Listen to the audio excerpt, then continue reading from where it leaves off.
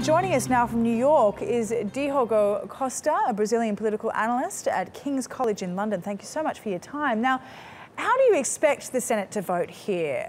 There are reports that Rousseff is actually cleaning out her desk. Do you actually think that this could be the end for her? Well, this is maybe a fatal blow to Rousseff's administration. This is a government that went from being the most popular government in Brazil's modern democratic history to the most unpopular one. And it is true, she's being punished for, not for corruption, but for fiscal mismanagement, for fiscal responsibility. Brazil is now in a deep recession, the worst recession in a century. GDP shrunk by 3.8% last year, supposed to decrease by a similar amount this year. There are 11 million people unemployed. So certainly this is a punishment, especially an economic punishment, to her government. And of course, it's not going to be the end of the story here. Many reforms will have to be passed in this transitional government that succeeds Dilma, which is likely to happen tomorrow.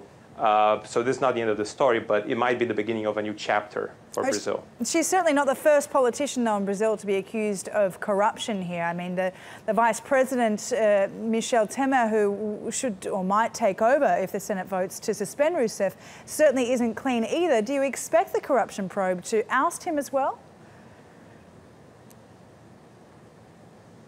Yeah, it's important to see that the impeachment process and the corruption probe processes are running in parallel.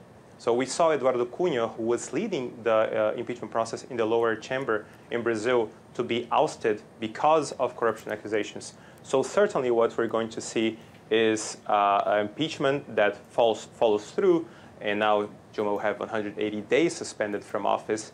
But what's important is that the judiciary keeps its independence so the corruption procedures can keep moving forward.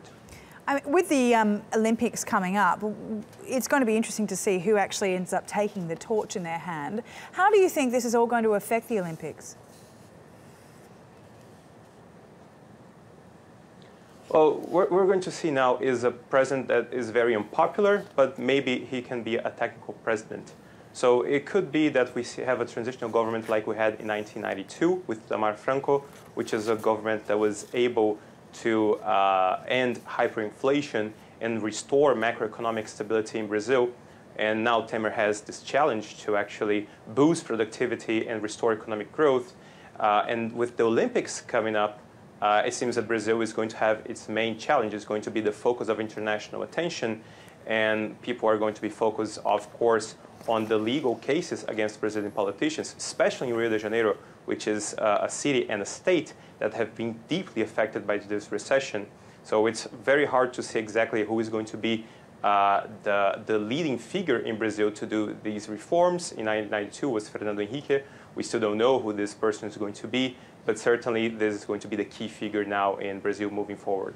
It's going to be interesting also to see how the people of Brazil react to the proceedings. Okay, thank you very much for your contributions there.